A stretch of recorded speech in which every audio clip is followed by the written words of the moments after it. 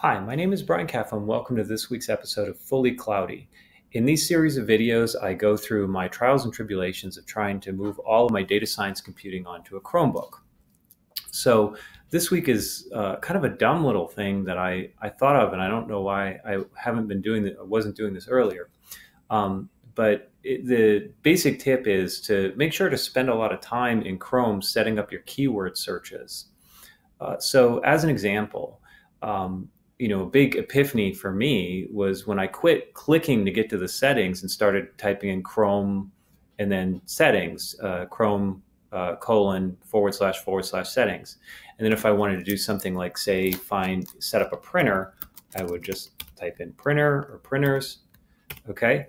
And then what I realized is, why am I doing that? Why don't I take this search, right, which is take something like this search, and instead add this to my search engines in the following way: manage search engines. So you click on manage search engines after you've searched for search engines, and you might add a search engine. You might say it's Chrome settings search. And then you maybe add something like SE for settings. I'm not going to add it because I've already added this. So in this place where it says printers, in this case, that's what I was searching for, just replace that with %S.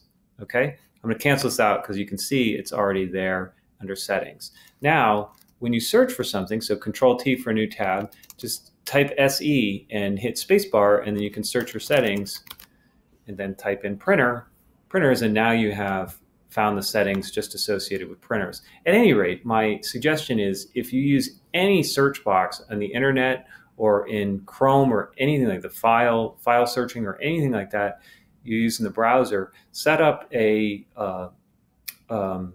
custom line in your search engines to make it fast for you. Okay, kind of silly little tip this week, but I found it really useful. I thought you might too if you aren't already doing this. I'll try and keep up better with these videos. I haven't been doing them lately, and I'll see you next week, hopefully.